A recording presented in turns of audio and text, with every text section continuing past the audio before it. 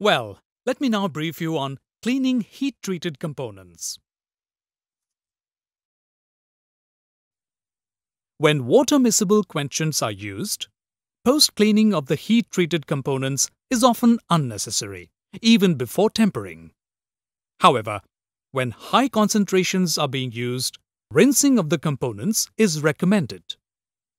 HARDCASTLE Petrofers quenching oils will produce hardened components with a bright finish, provided, of course, there was no prior surface oxidation.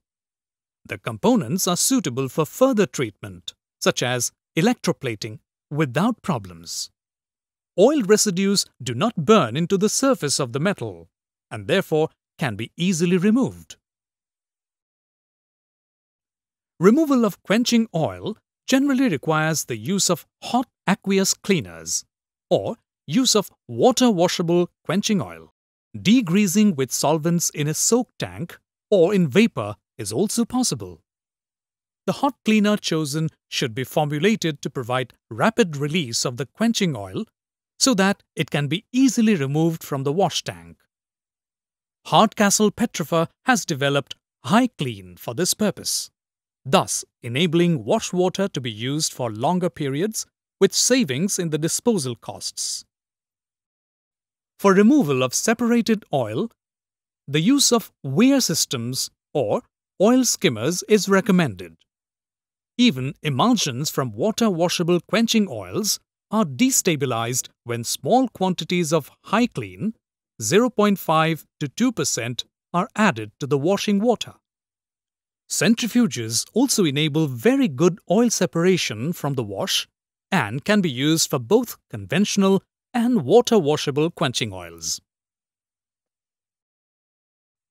It is essential to exercise certain precautions to avoid negative influences in the cleaning process.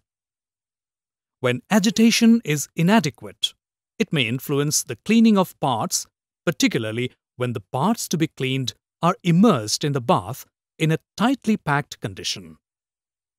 Care has to be taken to ensure oil residues on the parts are properly cleaned by the use of suitable cleaner, as otherwise these residues can cause smoke formation during subsequent tempering processes. The health of the cleaner bath is required to be ensured by proper skimming, so that the parts after cleaning do not get coated again with the oil layer floating on top of the cleaner bath. If you do have any more doubts, feel free to get in touch with me. You are always welcome. Hope to see you again. This is Dr. Castle signing off. Goodbye and good luck.